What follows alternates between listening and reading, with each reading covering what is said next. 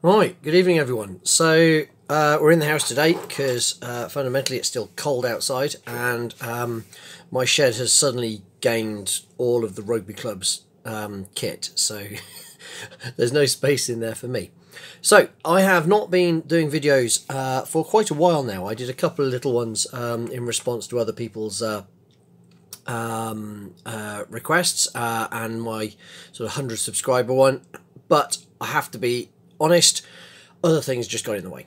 So what we're going to do today, we're going to have a look at not the battleships, but the monitor lever that sits within the battleships. So a number of people have shown these before. This one, on the other hand, as you turn the key, you will see, hopefully in there, where is it? We get the light in just the right place. There we are.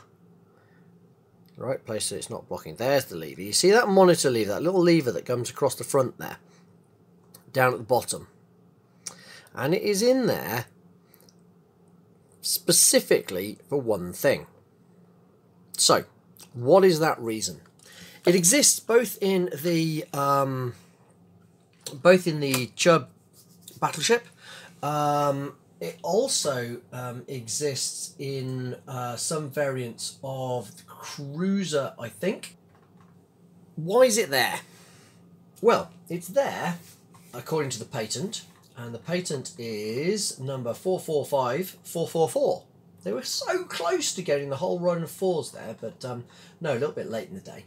So, 445444 is a British patent by Chubb and Sons Lock and Safe Company and a chap called Percy William Start.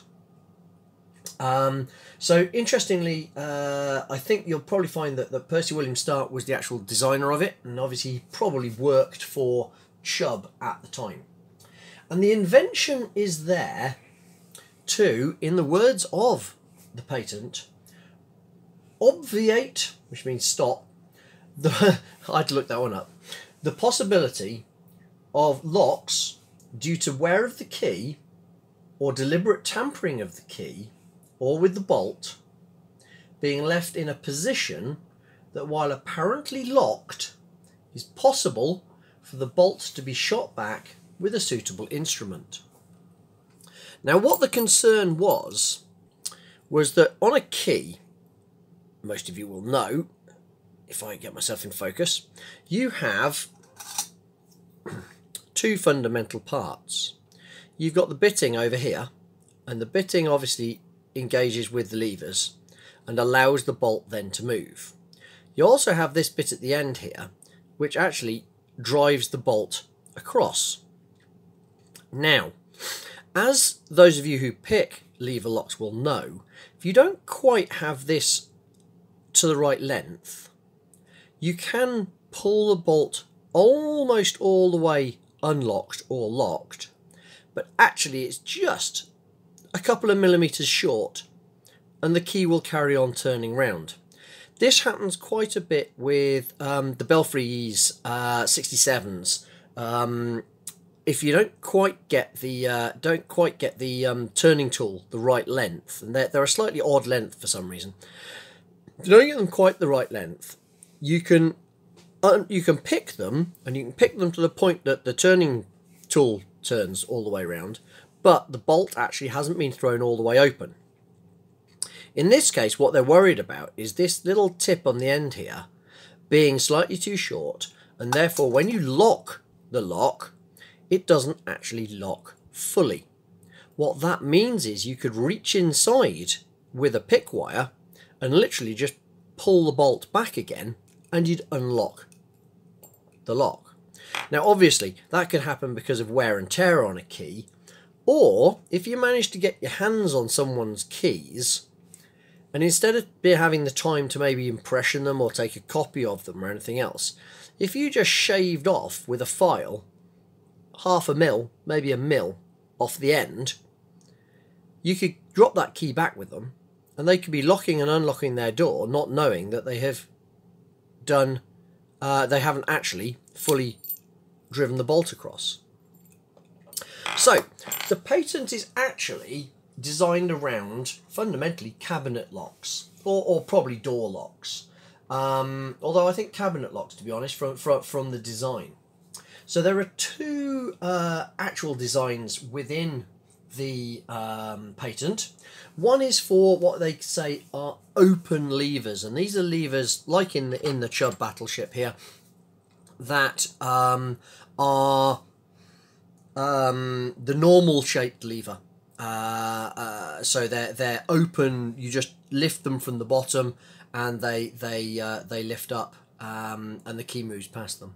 They also have a design for closed lever locks. Now these are levers which are fundamentally, you put the key inside the center of the lever rather than underneath it, and you turn the key and the key goes all the way around the inside of the lever. So they're designed for both, and they had a design for horizontal locks and vertical locks, and they were slightly different. So we'll have a quick look at both of these. So the first one is the horizontal lock, and what you can see here is the lock itself in the open position. You can see the lever in red, the monitor lever in red. You can see the bolt in yellow, and you can see the key and the keyhole in green. And as you put the key in and you turn the key to the left, so anti-clockwise, the key will engage with the monitor lever at the same time as engaging with the bolt, and it will lift the monitor lever up and put the lever itself, the actual arm, engaged across the keyhole. Now, what does that mean? So it will end up looking a bit like this. Now, if you have a look at the bolt itself, it hasn't fully thrown across. And what that means is that the monitor lever can't drop down back into its original place. And so the arm itself is blocking the keyhole, which means you can't take the key out. If the bolt hasn't been fully thrown across, the key can't be removed. And that will tell you that you haven't fully locked the lock. So if we have a quick look at the vertical one, it's a slightly interesting design, but what happens is that the the key itself goes into the center of the lever, which you can see there, and then rotates around, and as the monitor lever is engaged, it blocks not the keyhole itself, but the rotation of the key, and so the key will stop at that point. Yep, so it blocks the rotation of the key at about the 9 o'clock position in this design here. So it doesn't actually block the keyhole itself, but it stops the key from rotating in a very similar way. So the monitor lever isn't there as a picking deterrent, although obviously it will cause mayhem with picking. It does cause mayhem. It gets in the way. It's an awkward thing to try and get your picks past, and just generally causes pickers a pain in the backside. But it's actually there to deal with a different problem relating to lever locks, which is the wear and tear or potential deliberate reduction in the bolt throwing part of the key, causing a lock not to be fully engaged even when the key is used correctly, and therefore leaving the key open to being unpicked very, very simply by the insertion of a pick wire and moving the bolt. So hopefully that's of interest to people. That was patent 445444 by Chubb. And although it was obviously designed within within the patent for cabinet locks, I would suggest is probably what the design looks like. The only place I've ever come across them is in the Chubb Battleship and the Chubb Cruiser, both of which are padlocks.